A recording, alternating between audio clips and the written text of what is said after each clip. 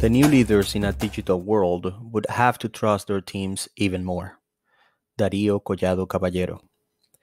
We are facing changes that will leave us new opportunities, flexibility, digitalization, and work life balance. It would also leave us with more pressure and more competition.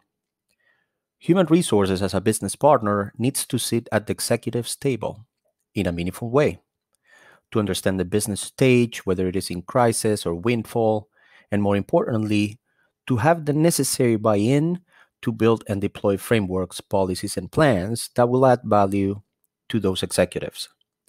This way, the business will likely achieve the what and the how, which are not the same. You may have an associate who achieves results while burning cash and bridges, and no one in the office wants to speak to that associate, while another associate achieves the same result in a better work environment and getting along with coworkers. The what is achieved in both situations, but the how, experience, and investment is totally different.